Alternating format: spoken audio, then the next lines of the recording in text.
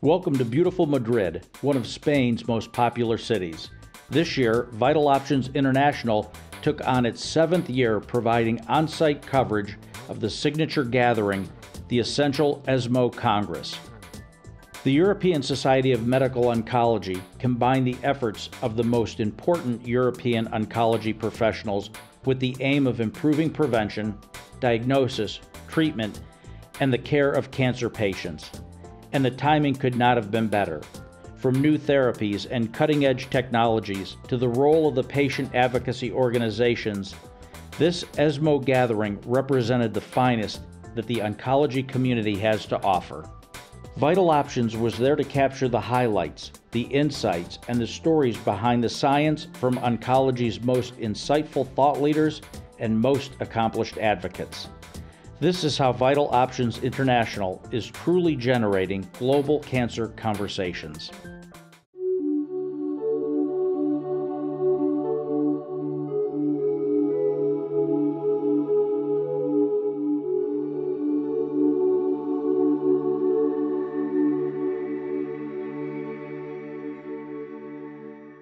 Now let me introduce Stefan. He's a medical oncologist at the Hospital Emil Mayrisch and Esch in Luxembourg, and he's one of the authors of the ESMO Patient Guide on Cancer Survivorship, which has been mentioned. And so I'd like to hear from you, Stefan, what some of your thoughts are on rehabilitation from the medical oncology point of view. So there you go, and I promise we'll come back to you, Francesco. Sorry about that, because that's going to make a short intermission from the very passionate discussion we have.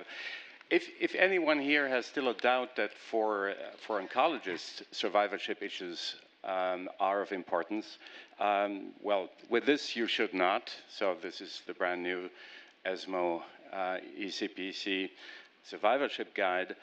And what you can see in the first chapter up front is rehabilitation.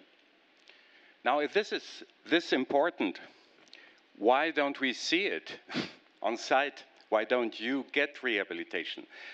And let me say, well, of course there are financial, there's political issues. It's also a question of awareness. And there's something quite fantastic about the survivorship issues. It's that we actually have long-term survivors. And this is certainly not something we were used to when I started my training. And so up to now, I think for a lot of oncologists, survivorship care corresponds to follow-up visits. And as long as I see my patients back, they look rather lively, the CT scan is fine, the blood work is fine, I'll say, well, good to go. See you in 3 months. So we have to switch gears, but there is an awareness problem like there were for many others, like for integrating palliative care into our everyday treatment of active disease. And this is a joint effort.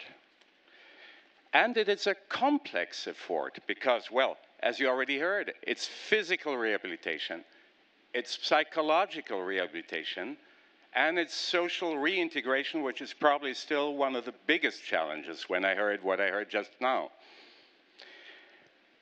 Up to now, wherever it exists, and for sure in Europe and even more around the globe, this is a very, very heterogeneous pattern.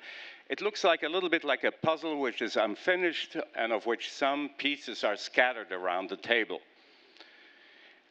What we need is we need a track. We need to know how to organize survivorship care. We need a framework.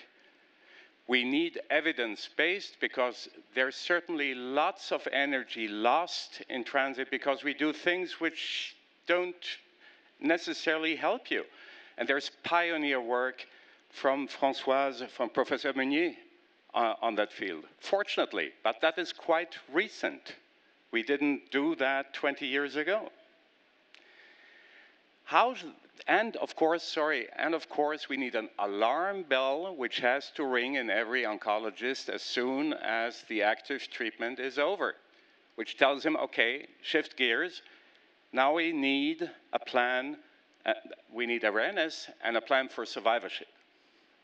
How should that work? Now, in Luxembourg, we're not forerunners. We're just implementing right now a plan with an outpatient program and an inpatient program for frail or older patients. This is not yet realized. It's going to be next year.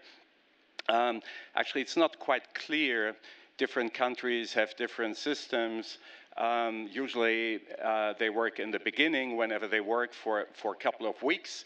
And next thing, very important, of course, they can only kick off, because as you can see and as you witnessed, well, survivorship goes for much more time. You were telling, it doesn't end with four weeks of cure someplace in a thermal hospital. It goes on for years. And so what we need is we need to educate. We need to educate you patients. We need to get educated as medical oncologists. And we need, again, what we do imply more and more in our everyday oncology, it's pluridisciplinarity, because who is going to deliver it? It's not the oncologist, or certainly not only the oncologist, but it can be a GP, and who knows, in some countries it's going to be the general practitioner who's going to take back the patient as soon as the active treatment is gone. So it won't be the oncologist. And we need nurses, physiotherapists, we need psychologists, we need social assistants, and so on and so on. And sorry for those who I forgot. So all of these people, we got to put in a framework, we got to organize, to sit together, to have some kind of checklists. I love checklists to get this started, and we have to have a rational way to put people on the track. And hopefully we get there quite soon. Thank you.